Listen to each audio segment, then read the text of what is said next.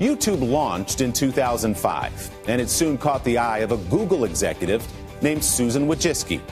Google bought YouTube a year later for $1.65 billion. Last year, with Wojcicki as CEO, YouTube was valued at $160 billion. Wojcicki, a 50-year-old mother of 5 and daughter of a Polish immigrant, is a titan of Silicon Valley. Forbes lists her as the 7th most powerful woman in the world.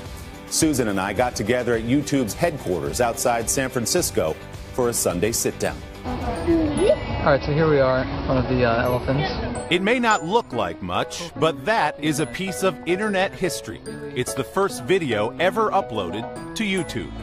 Today, 500 hours of video are uploaded to the site every minute, and 2 billion users log in every month.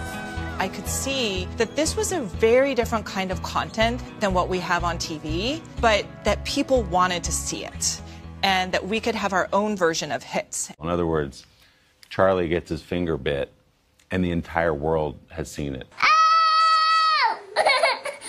Charlie, that really hurt! People didn't see at first that this was something that was going to be big. Susan Wojcicki has an early eye for companies that will change the world. In 1998, she rented out the garage of her Menlo Park, California home to a couple of guys named Sergey and Larry, who were working on a little startup called Google. I wish I could say, oh, I saw them, they were so brilliant, but no, I just wanted to cover the mortgage. That's all it was.